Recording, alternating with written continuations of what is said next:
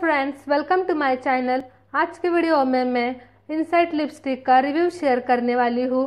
तो इस लिपस्टिक को मैं यूज़ करती हूँ। तो ये थोड़ा पुराना हो चुका है, बट ये लिपस्टिक काफ़ी अच्छा है, तो मैंने सोचा क्यों ना मैं इसे आपके साथ शेयर करूँ। तो ये लिपस्टिक आपके लिप्स को मैट फिनिशिंग देगा और ये 2-in-1 लिपस्टिक है। इसके अंदर आपको एक्स्ट्रा शाइन चाहिए तो ट्रांसपेरेंट लिप ग्लॉस दिया हुआ है, जिसे आप अपने लिपस्टिक के ऊपर अप्लाई कर सकते हो।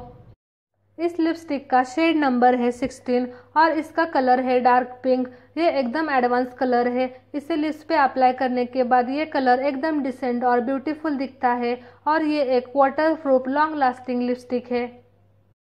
कई बार क्या होता है कि हम जो नॉर्मल लिपस्टिक लगाते हैं वो 2-3 घंटे में ही निकल जाती है, लेकिन ये लिपस्टिक आपके लिप्स पे तब तक रहेगी जब तक आप इसे अपने हाथों से रिमूव नहीं करेंगे।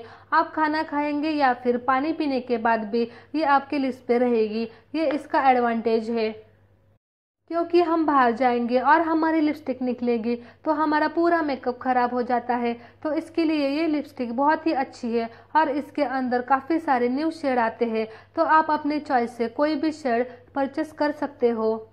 ये एक नॉन ट्रांसपेरेंट लिपस्टिक है और ये आपके लिप्स को डीप मॉइस्चराइज करती है और ये पूरी तरह से वाटरप्रूफ है। इसका कलर भी काफ़ी खूबसूरत और नया है।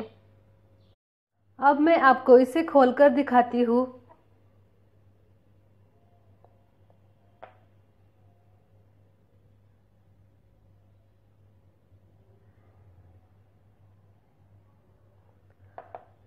तो इसे अप्लाई करने के बाद आप देख सकते हैं इसका कलर काफ़ी अट्रैक्टिव और शाइनी है। ड्राई होने के बाद रफ करते हैं तो ये कलर रिमूव नहीं होगा और आपको एक्स्ट्रा शाइन चाहिए तो आप इसके ऊपर ट्रांसपेरेंट लिप ग्लॉस अप्लाई कीजिए।